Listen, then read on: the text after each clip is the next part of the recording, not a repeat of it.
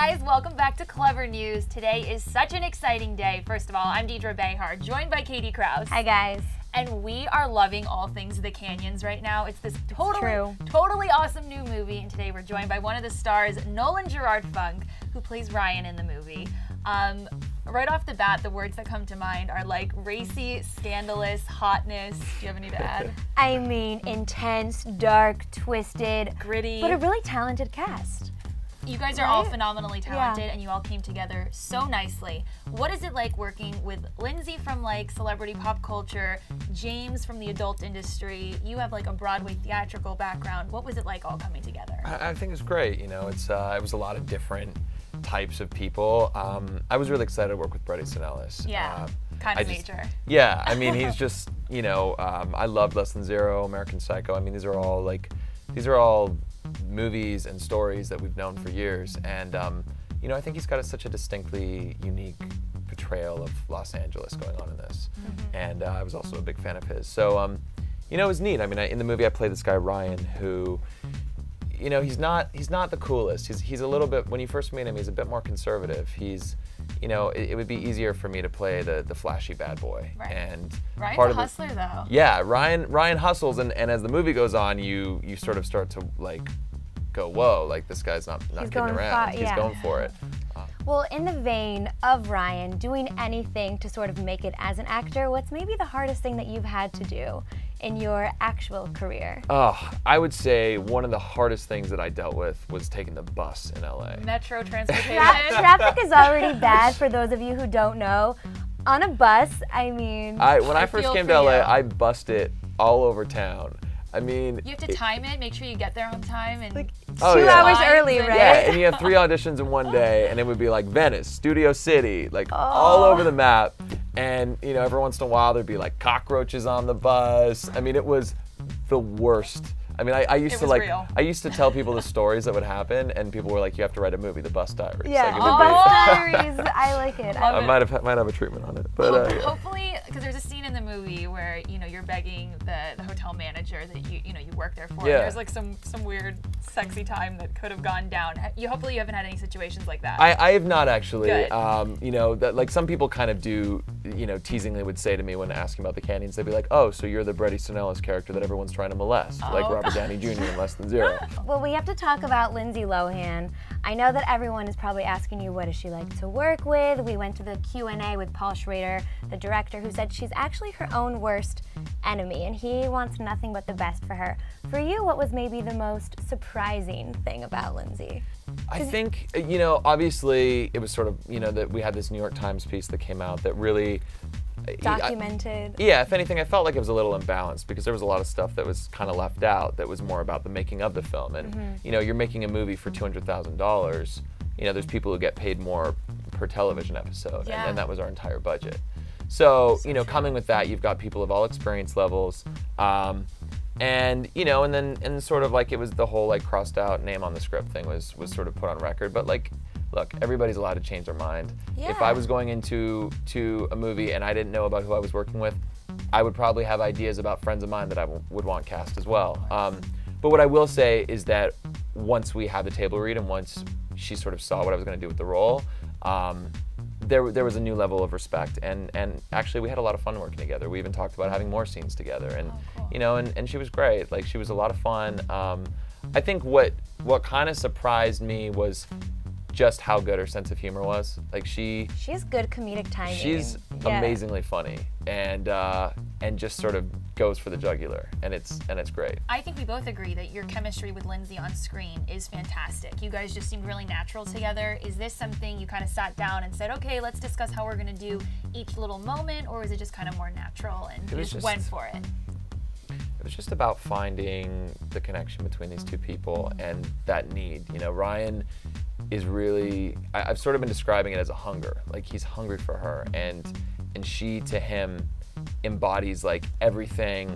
Not only he wants this unattainable girl, but it's also like, again, it's that thing he can't have. You know, he wants this career he can't have. He wants this girl he can't have. And I think, you know, because like a lot of people, I definitely like to go after what I want. It wasn't hard to relate to that. The movie is already out. It's out right now. What's your message to viewers who have seen it, who haven't seen it, what do you hope that they sort of take away from the movie, if you will? You know, it's a very distinct portrayal of Los Angeles. Yeah, it's a sad portrayal. It is. Yeah. There's a certain amount of sadness. I definitely, for me, like Ryan's struggles of, I feel like he's halfway between who he was and who he wants to be. And that's not it's not like a comfortable place to be in, and it's not necessarily the most comfortable to watch. And I think there's a certain like unease when you see what this character has to go through, that he has to put on a stupid blue thong at a model casting, you know. And it's funny because you sort of read sort of what people write about it, and people are like, oh, people were laughing, but they weren't supposed to laugh. You're allowed to laugh. You're allowed to laugh if you watch this movie. That was a silly moment. There's an element of satire to this film that, you know, you watch the things that people go through. I mean, we live in LA. We've met those kind of people. Right, what they'll do to make it, and it's like a ridiculous moment. Like I mean. It is, and it's hard for him, and I think like, you know, he definitely reaches his limit with stuff. It's not this like light, fluffy movie, if that's what you're looking for. Absolutely. Well, I like that you bring up the blue thong. This is a perfect segue. A lot of your really, really loyal and loving Twitter fans wrote into us wanting to ask you some questions. The first one is from @NolanForever75, who said, "How did you feel when you had to do the blue thong scene?" Basically, in the script, he's at a casting, and you know. And he's so distractedly thinking about Tara, Lindsay Lohan's character, that he's not even acknowledging the ridiculousness that he is wearing. When I read that, I immediately went to Brett. I was like, I don't want to wear the blue thong. Like, Make it something else. I don't want to wear the blue thong. And then he's like, it's Paul's idea. Sorry, you got to talk to Paul. Went to Paul. I don't want to wear the blue thong. Please don't make me wear the blue thong. And then he's like, no, I like it. I was like, all right. So I show up. It's the very first day of shooting. And they're like, put this on. And it was kind of one of those very Ryan moments where it's like, I want to keep the job, but I really don't want to wear this. Yeah. Because it's sort of like so exploitive and so kind of shocking. Yeah.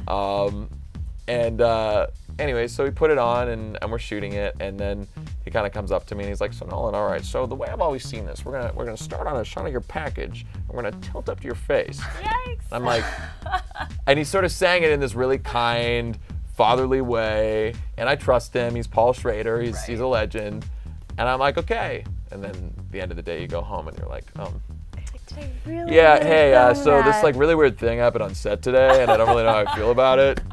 Well, your next fan question comes from DGoGo Music, who said, ask him if he's coming back for Glee Season 5 and tell him that I said hi. So, hello from our friend. Hi. I don't know. You know, you never know what happens in the mind of the brilliant Mr. Ryan Murphy. So, you know, I think depending on, you know, if fans write in and all that, then maybe. We have one from @SheLovesPK, who said, why is he looking so freaking perfect? I guess that's more of a statement, but it's just someone who really adores your aesthetic. How do you respond to that? I mean, I'm flattered. I hope that people sort of, obviously it's always nice to get compliments like that, but really it's more about if people respond to your work that really excites me. All right, going on to the Nolanators. Said, has he ever had a really bad date? And if yes, what went wrong? Are you a romantic boyfriend? Oh. Putting you on the spot here. Yeah. The ladies want to know. Yeah, I mean, I think bad dates are very possible, you know, because I think you sort of meet someone, you have like an initial sort of chemistry, but then sometimes you can end up on a date where Nothing to talk about.